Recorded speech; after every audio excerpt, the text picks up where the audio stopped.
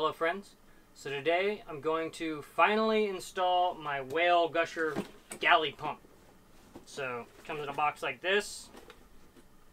It's a pretty standard Gusher galley, it's called. This is the one I got. The greatest factor of this pump, the greatest reason to have one of these on your boat, is that it can really help you control the amount of water that you use when you're underway, when you're on the hook, when you're cruising.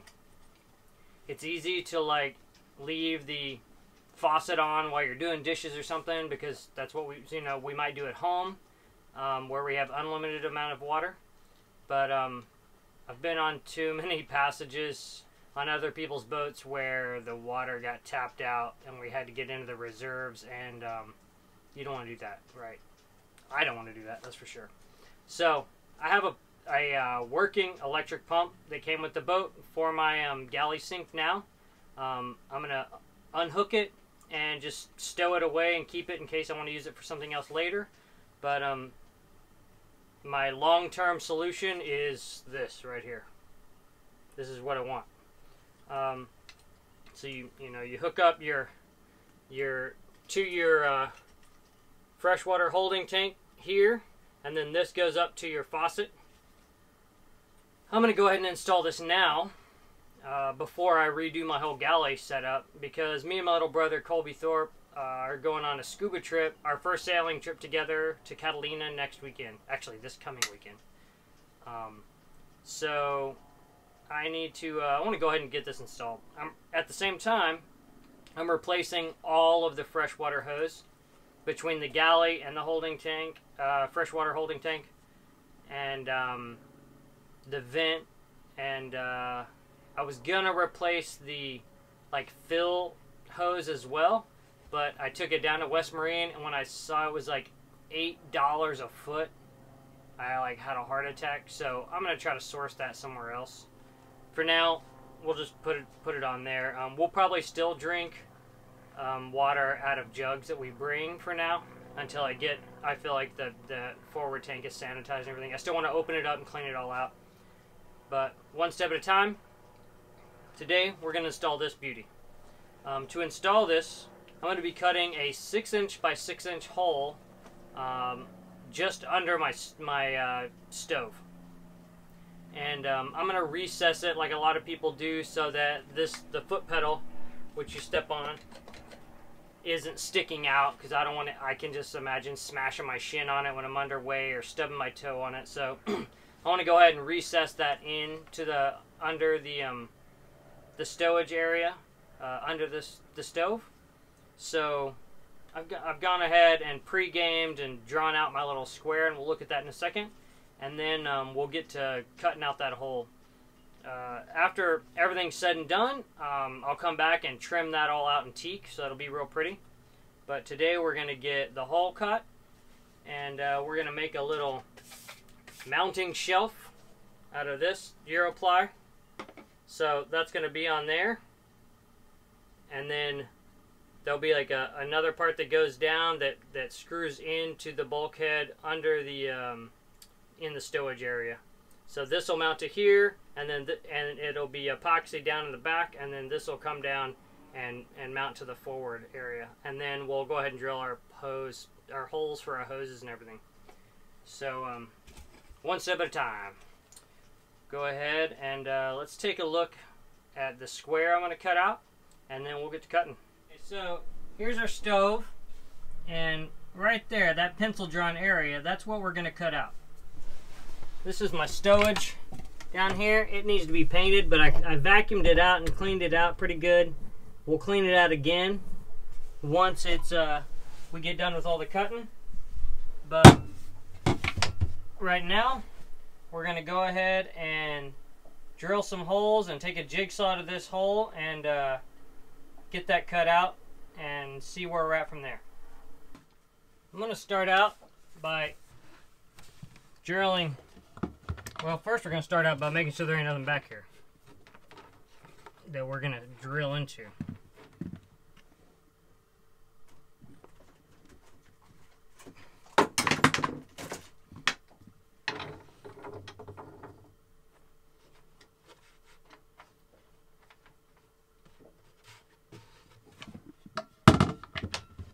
I'm going to start out by using this paddle bit to drill holes in the corners, so I have an easy place to put my jigsaw in and take it around.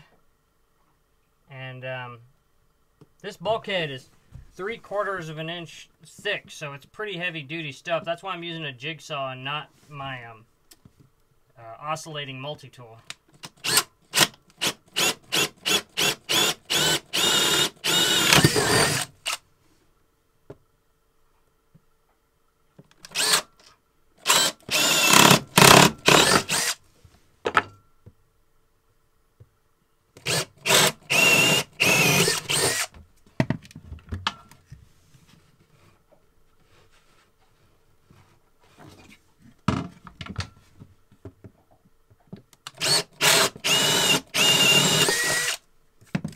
Alright, now that's ready, we can gear up with our jigsaw and get the hole cut.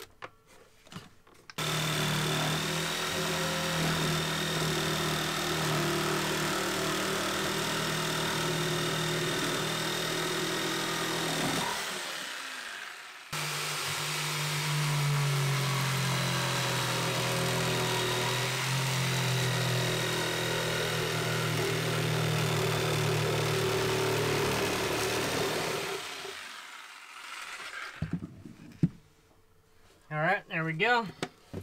I'll clean up these corners a bit and sand that down so it's more level. We'll clean up our sawdust, but here's how our pump's going to be, just in there, and then we're going to be in business. Okay, so now a little bit of the design phase. Got our board in there, trying to determine how much, so we got it going back like that. There's going to be another board that's like a support that comes down like that and bolts in through to this bulkhead, and maybe even another foot for support. I'm not sure yet.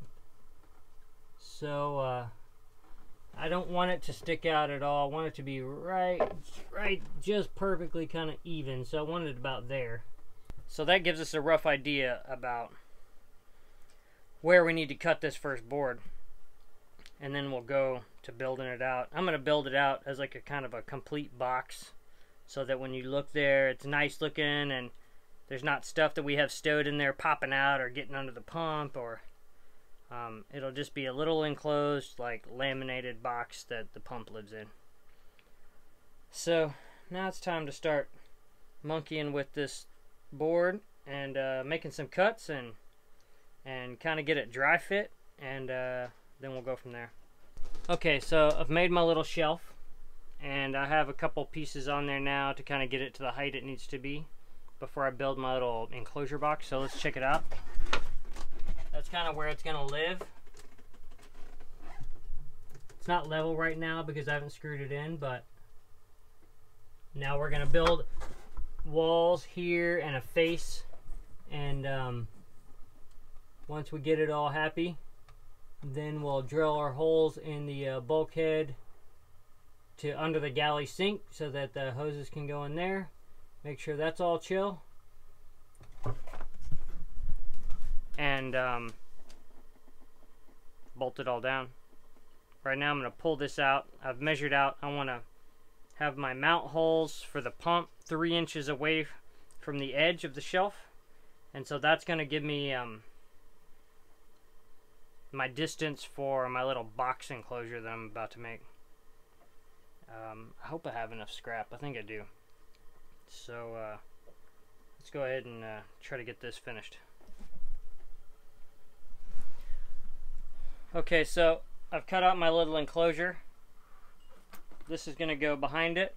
I need to cut a little slot right here that this part will travel up, and that this lever will travel up and down inside. So I need to figure out what the throw is as far as like how much clearance I need, and I'm probably going to cut that with my multi-tool. Kind of looks like a little stage. Maybe I'll make some red curtains for it.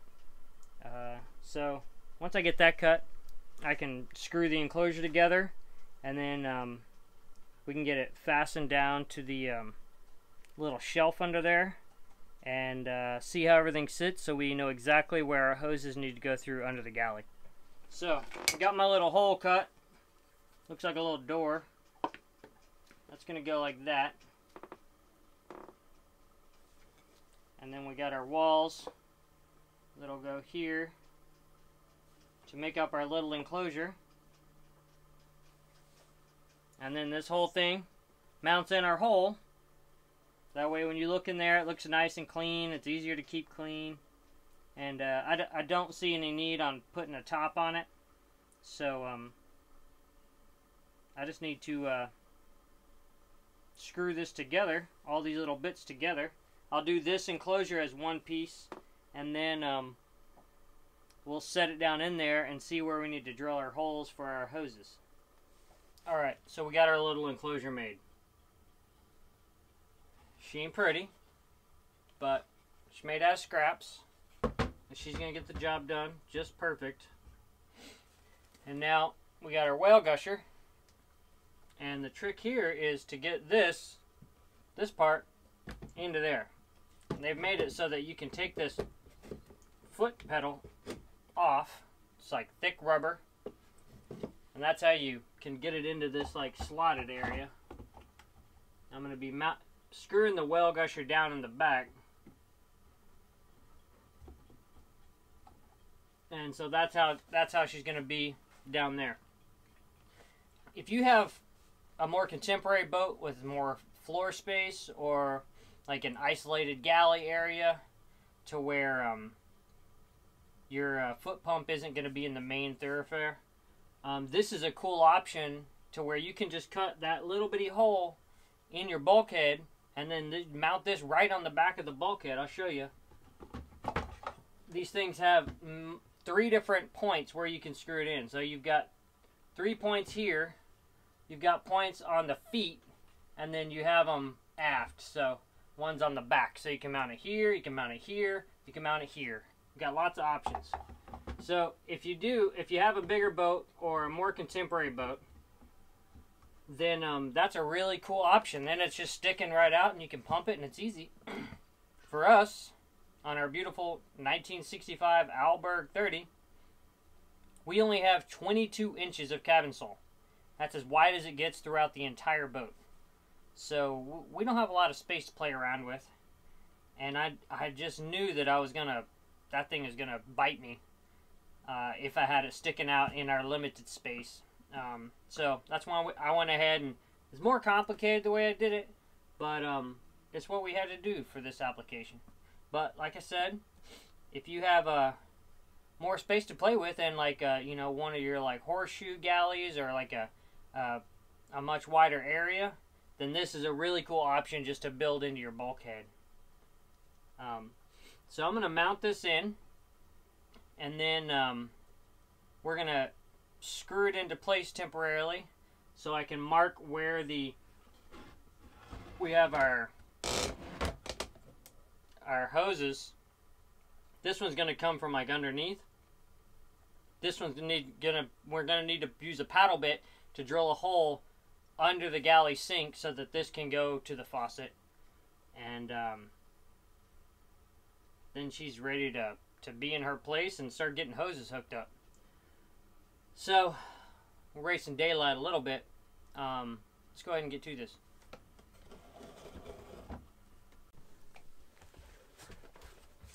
Alright, I got it mounted. 2 in the bottom, 2 into the like bulkhead part of the enclosure. Let's go ahead and squeak it in here.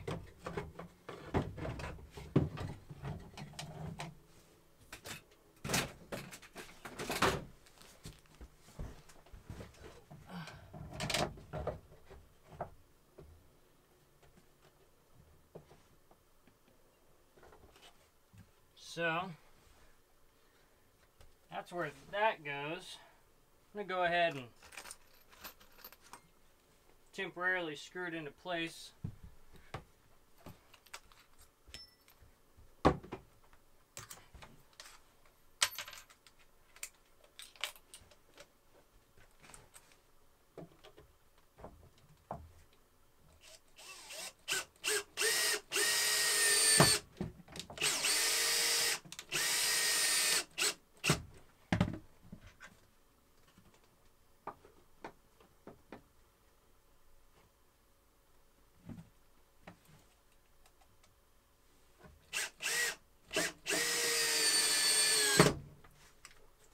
So,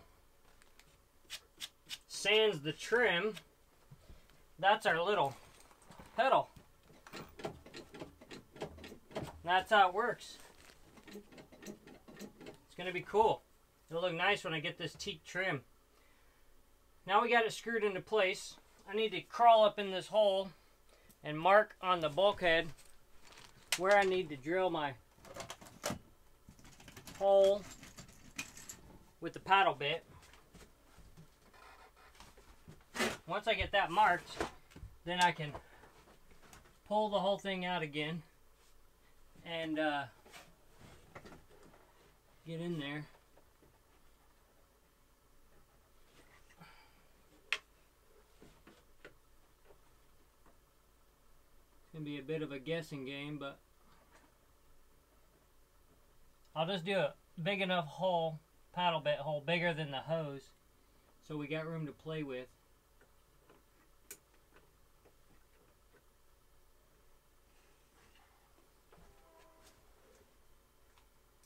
And then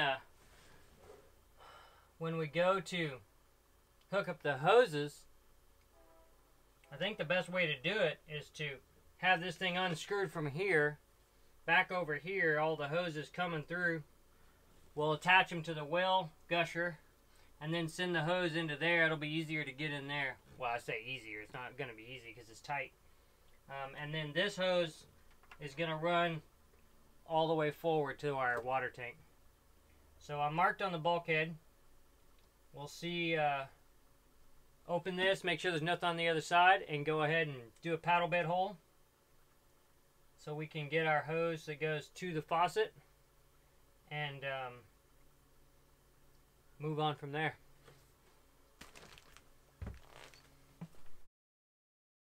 On the next episode, we finish our galley pump install